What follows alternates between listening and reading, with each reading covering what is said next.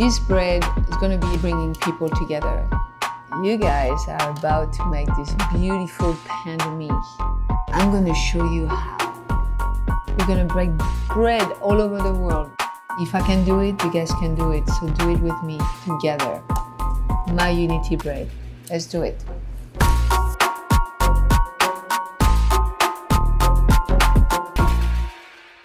I'm Dominique Crenn, and I am Dominique Crenn, and this is who I am.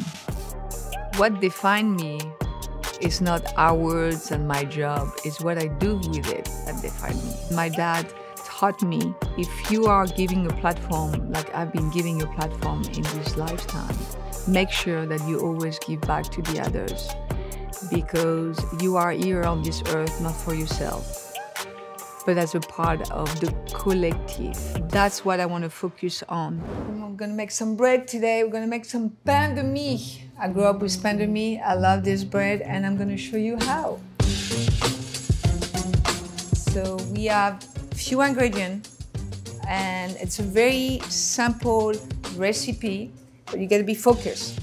We have whole milk, egg. I'm French, so it has to be a little bit of crème fraîche. Obviously, you can use sour cream if you want, but crème fraîche are the best. Some yeast, flour, salt, make sure it's a good one, sugar, organic sugar, and butter. Could be salted butter, unsalted. But if you don't want to use regular butter, like me, you can use Miyoko culture butter. Amazing product, it's all plant-based, very good for you. A recipe is a recipe, but if you follow a recipe with a purpose in your head and what you want to achieve and why you're making this bread, the bread's gonna taste so much better. The intention is love, is unity, and is humanity. Okay, so we're gonna mix everything together. So we are putting a little bit of all the milk inside. Whoops, make some noise because it's good. Les œufs, la crème fraîche. If you have some leftover, you make some hot chocolate and you add a little bit of this, it's delicious. Make sure that you are clean. Suck it up, putting it there. And then you just want to kind of mix it together. And then you want to shift the flour. Don't want to put it all at once, but you know, just delicately.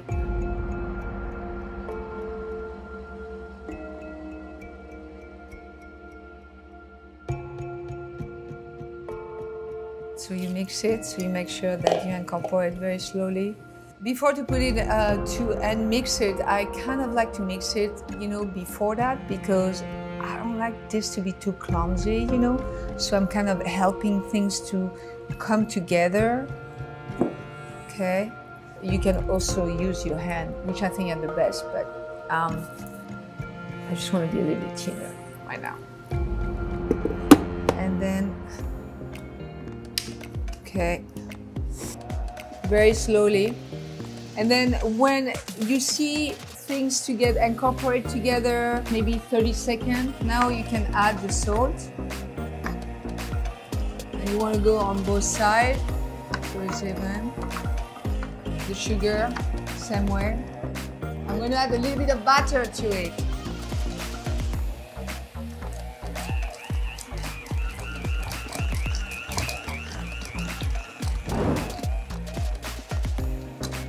Look at this beautiful dough. Look at this. I think it's beautiful mix.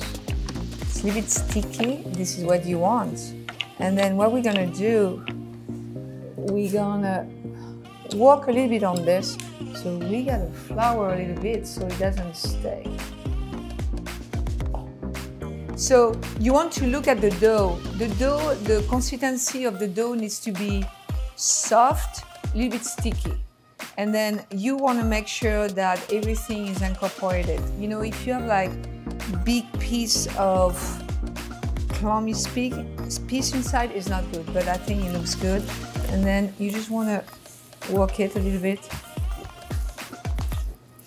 And then what we're gonna do, just to mix it, get this. I have a very good friend of mine that is an incredible baker. She will look at me and say, like, what the hell are you doing?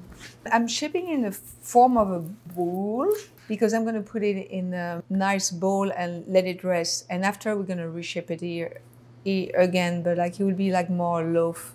Proof it for about 30 minutes the first time, and then just any towel. I don't recommend plastic. That's it. There's not one day that my parents didn't break bread with my brother and I. The concept of breaking bread is the sentence that has been used forever. As soon as you break this bread, then the conversation starts. So we lose that. We live in a world where it's like we are on the go too many times, you know, it's too long. We need to stop. And we need to reconnect people. We're gonna do it now. Okay, it's about 30 minutes. We're gonna check the proof of the bread here. Ooh, that looks beautiful. Proofing allows the dough to expand and to get lighter. And what we're gonna do, we're gonna fold it. Because I think, you know, like if right now you don't proof it, your bread's gonna be very dense. Spray first so it doesn't stick. You're bringing this unity bread to life. So you gotta be patient and you gotta do the step. All right, let's do this. Are we going? I'm gonna take this out. You can see it's beautiful shape, you know, you can touch it and you know this is where you wanna be.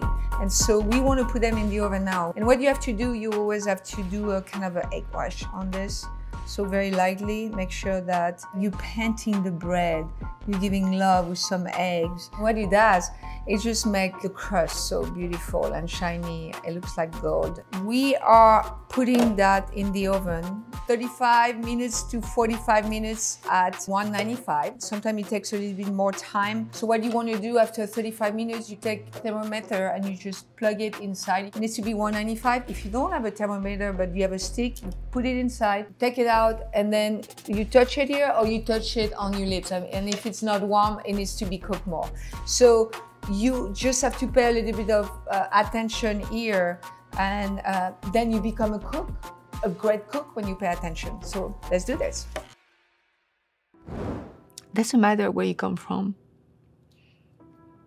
Doesn't matter if you have a different idea about political beliefs or religion belief. I don't care about all of that.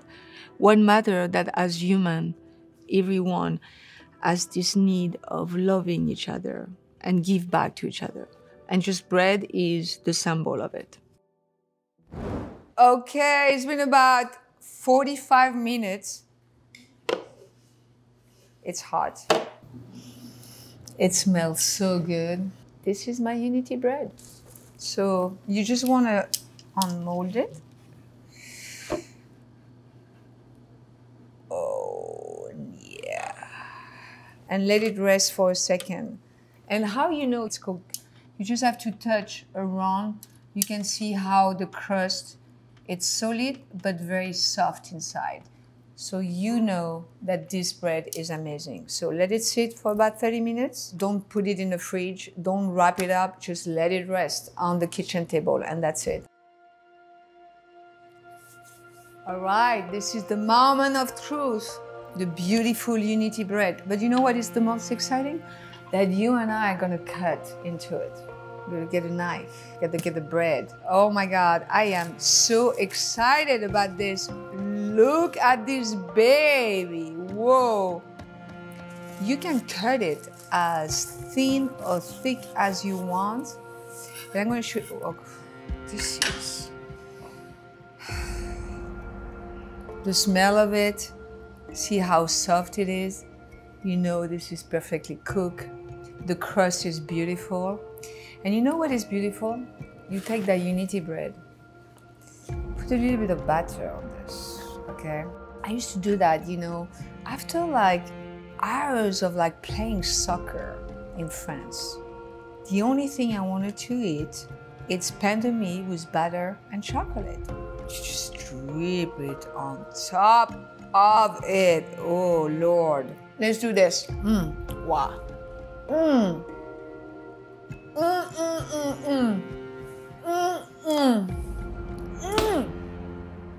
Man. Okay, so first of all, thank you so much.